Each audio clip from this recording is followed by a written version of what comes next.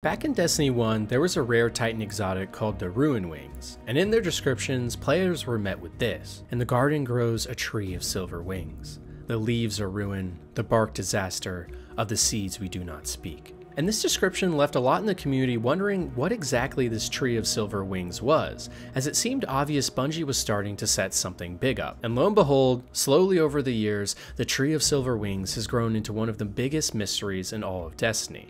The puzzle first started heating up in Destiny 2 though, with a new rare armor drop that was housing some new information on the elusive and now famous tree.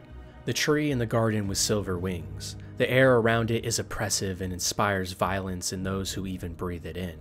Shards of the disastrous bark peel from it and litter the ground, and nothing grows in its shadow. It scintillates faintly at dusk. It has achieved its entelechy with every body falling, every civilization laid to waste, every leaf forged into instrument